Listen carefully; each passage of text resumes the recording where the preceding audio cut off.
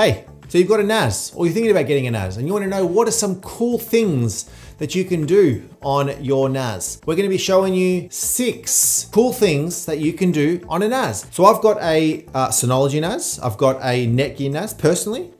Because I work in tech as well, I've also got other brands of NASs that I've worked with in different companies throughout the years. NASs are great and they can serve a myriad of different purposes. Now, my name is Emilio and I work in tech and I love it. And I also release videos every single week, generally twice a week, on all things tech. Why don't you click on the button and on the bell so you don't miss out on any of these future video releases. So we're going to be showing you just my top 6, but that is not the extensive list. Maybe you can let me know in the comments below what NAS you've got running. Are you running a Synology? Are you running a QNAP? Are you running Dell EMC NAS? So number 1, set it up as a media server. You've got your home movies, stuff that you've recorded.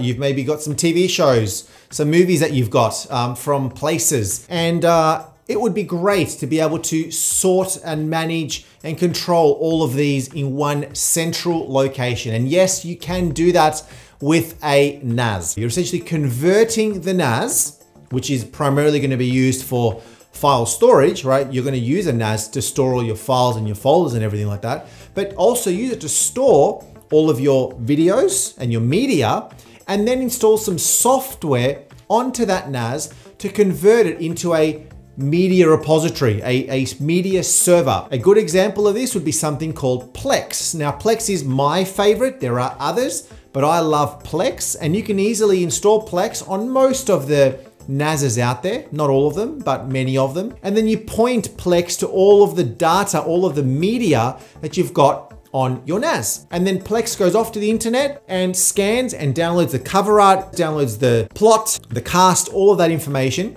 And then you can go to your smart TV, to your Apple TV, to your phone. You have the Plex app on there. You can open it up and there you go. You've got access to Plex. And it is the best way, in my opinion, to manage all of your media in one spot. So that's number 1. How about running a virtual machine on your NAS? So what am I talking about here? Well, you've got a physical computer, right? Your computer, you're maybe watching this, maybe on a phone, maybe you're watching this on a computer. Well, there's your computer. It's a physical computer. In the enterprise world, in the world of the business, you've got these things called virtual machines. And you have now virtual servers, computers that are virtualized. So you can run multiple computers inside one computer, which is great. Most NASs nowadays allow you to do this functionality. So you can actually have a virtual machine running on your NAS. So you can actually have a version of Windows 10 or Windows 11 running directly on your NAS. Now, of course, by doing this, you are going to be using some of the resources that come bundled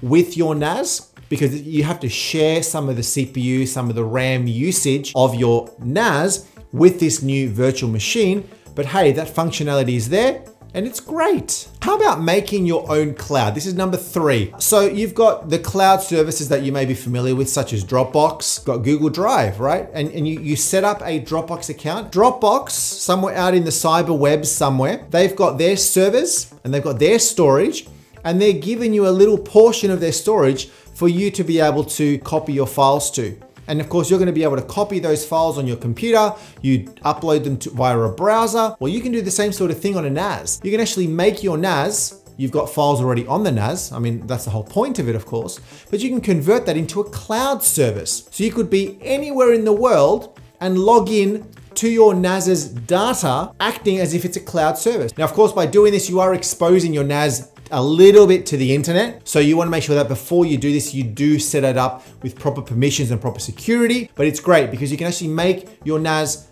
a cloud service. You could share it with your friends. You can have your friends log in, download stuff from it, upload stuff to it. My number 4 here is setting up a website. Now, a lot of people like to have websites. They like to talk about things that they do. I've got my own website if you want to check it out, emilioaguero.net for those playing at home. But it's super easy to be able to set up your NAS with some software to be able to actually get it converted as a web server. So you're making it into a web server. A good one, which is one that I use, is called WordPress. And a lot of NASs nowadays, you can actually download WordPress directly. You install it, you configure it, it installs the backend. There's like a database and there's Apache and there's all these other sort of things in the background that need to be set up. But then you actually essentially are running a website from your NAS. You can make it look really, really cool. And with WordPress, you've got these things called themes. So you can make it customizable to you and you can make it look great.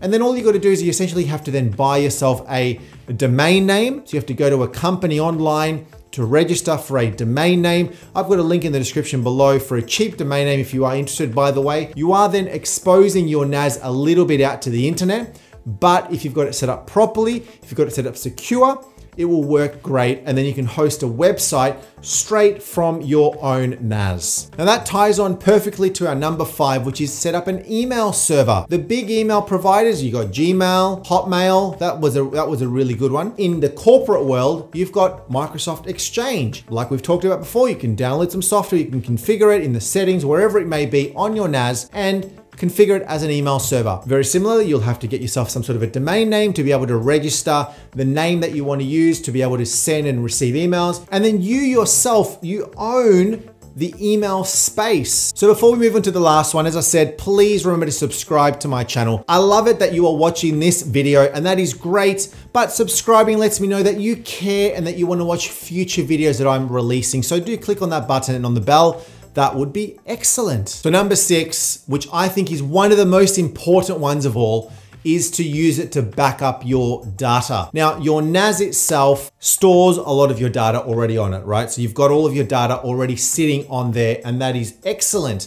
But then you've got your computer. Maybe you've got a Windows, you've got a Mac computer, you've got all of your data on there. So what I recommend is using your NAS as a backup destination. You can set up backup software on those and point your backups to your NAS so that you have the confidence that all of your data on your computer is also backed up on the NAS. Now, one little bonus thing here, what if your NAS fails? Well, something that I would also recommend is maybe having a NAS backup, having an external hard drive connected to your NAS so you can also back that up as well, because the worst thing that could happen would be for you to lose all of your data on your NAS and you don't have a backup of that somewhere else. So they were my 6. As I said, comment below, let me know what NAS you've got. Let me know if these tips were helpful for you. Like this video, give me a thumbs up as well. And do also, as I said, subscribe, click on the button on the bell so that you don't miss out on any of my video releases. Thank you so much. We'll see you next time.